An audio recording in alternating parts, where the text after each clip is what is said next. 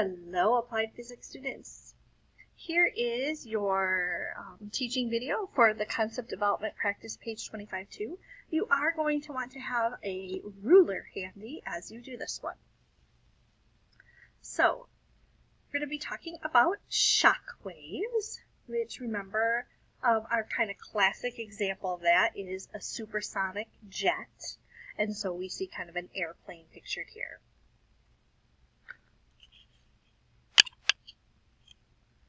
All right, the cone-shaped shock wave produced by a supersonic aircraft is actually the result of overlapping spherical waves of sound, as shown in figure 25-22 in your textbook. Sketches A, B, C, D, and E at the left show the animated growth of only one of the many spherical sound waves shown as an expanding circle in the two-dimensional sketch. The circle originates when the aircraft is at the position shown in A. Sketch B shows both the growth of the circle and the position of the aircraft at a later time. Still later times are shown in C, D, and E. Note that the circle grows and the aircraft moves farther to the right. Note also that the aircraft is moving farther than the sound wave. This is because the aircraft is moving faster than sound. So, here is the plane, and here is the sound wave that it made when it was at that position. Okay, and again, this is that same sound wave, right? It's expanding, it's moving outward because it's the speed of sound, and so this wave is continuing always to move in an outward direction, and that's why it's getting bigger. Okay? So this is the same sound wave just as time goes by and as time increases. We're also seeing where the plane is, right? So the plane started here. In this first picture, the plane has moved this far. Now the plane's here. Now the plane's here. Now the plane's here, right? So the plane is moving further and further away from where it was when it made the sound wave. Careful examination will reveal how fast the aircraft is moving compared to the speed of sound. Sketch E shows that at the same time the sound wave travels from O to A, the aircraft has traveled from O to B, which is twice as far. You can check this with a ruler. So what they're saying is, okay, down here, if we measure from A to or from O to A, we see that it's 1.5 centimeters. And when we do that same measurement, 2.5, I didn't read that correctly. And when we look at the same measurement to where the plane is, it's 5 centimeters.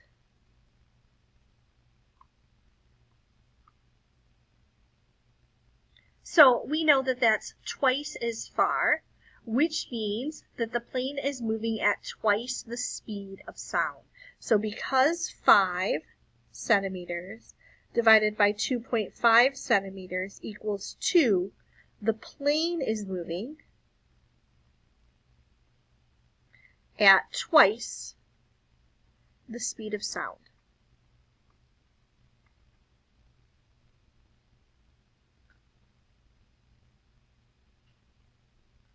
So, question number 1. Inspect sketches B and D. Has the aircraft traveled twice as far as sound in the same time in these positions also? So it's asking us to go back to B and measure here, right? And we have 0.5 centimeter and about 1 centimeter. So 1 centimeter divided by 0.5 centimeter, right, equals 2. They also asked us to do that in picture D, right? So we have, about 1.8.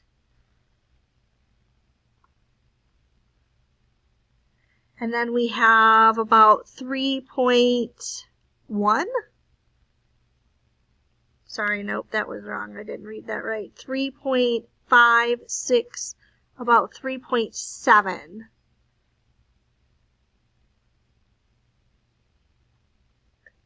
So 3.7 centimeters divided by 1.8 centimeters. Right, is about 2 as well.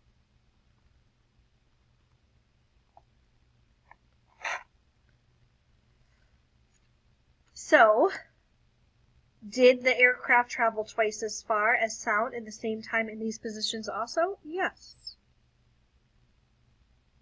For greater speeds, the angle of the shock speed of the shock wave would be, so what they're saying is, if instead of the plane moving here, what if the plane had gotten this far, right? And think about then what our shock wave would look like, right?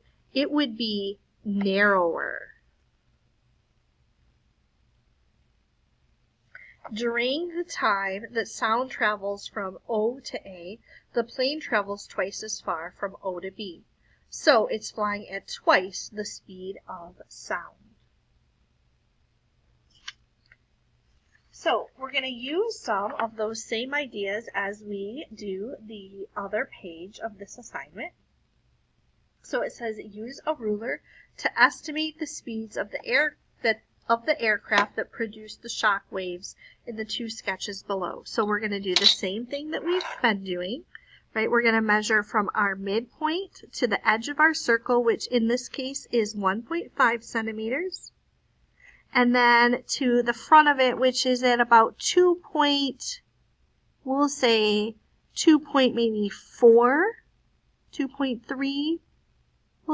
about 2.3 centimeters, I guess. So to figure out how fast it's going, we can tell it's going faster than the speed of sound because this airplane is outside the edge of the sound wave. So to figure out how fast it's going, 2.3 centimeters divided by 1.5 centimeters. 2.3 divided by 1.5, and I get about 1.5 times faster than the sound.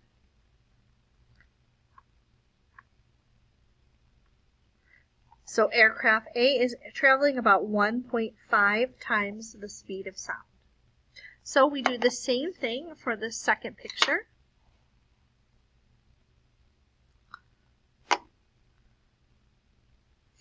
So to the edge, again, I'd say 1.5 centimeters. Okay, and then to the front is 4.7 centimeters.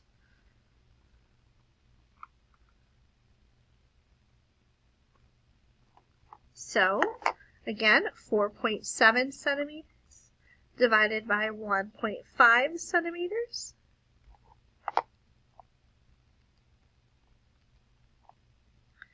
It's about 3. Okay. So we would say the aircraft is traveling about 3 times the speed of sound. So this next one says, draw your own circle anywhere and estimate the speed of the aircraft to produce a shock wave shown below. So again, I kind of want to do a good job drawing my circle. So let me see if I find something circular. I don't really have anything circular, so I'm going to say here, or actually I'll draw my circle first and then figure out my midpoint. So, okay, so there about is my circle. So maybe there's the midpoint. Okay. So from here to my edge is 1.8. And from my midpoint to my plane is 9.6.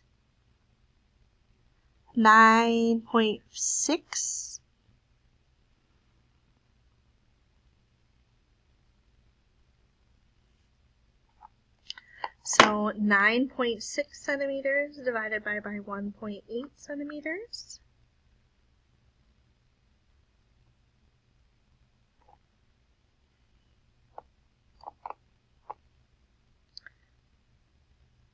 About 5 1/3. And we'll kind of just say it's about 5 times the speed of sound.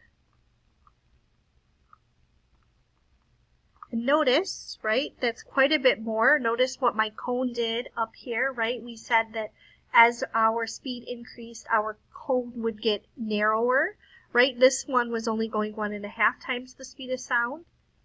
Here's 3 times the speed of sound, and then here's what 5 times the speed of sound looks like, okay? So, in the square below, draw a shock wave made by a supersonic missile that travels at 4 times the speed of sound. So, I'm going to kind of make a circle.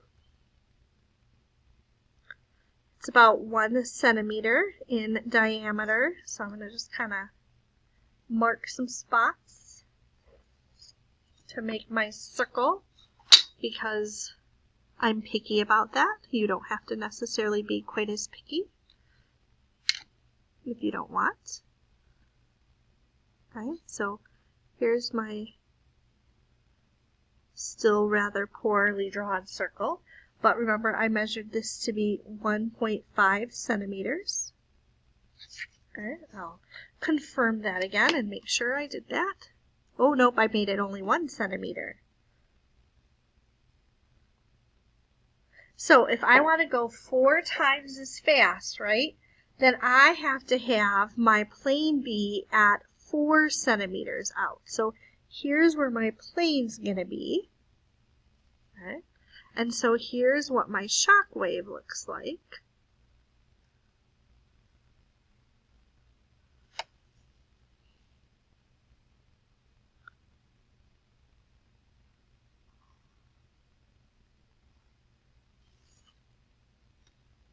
So this should be 4 centimeters.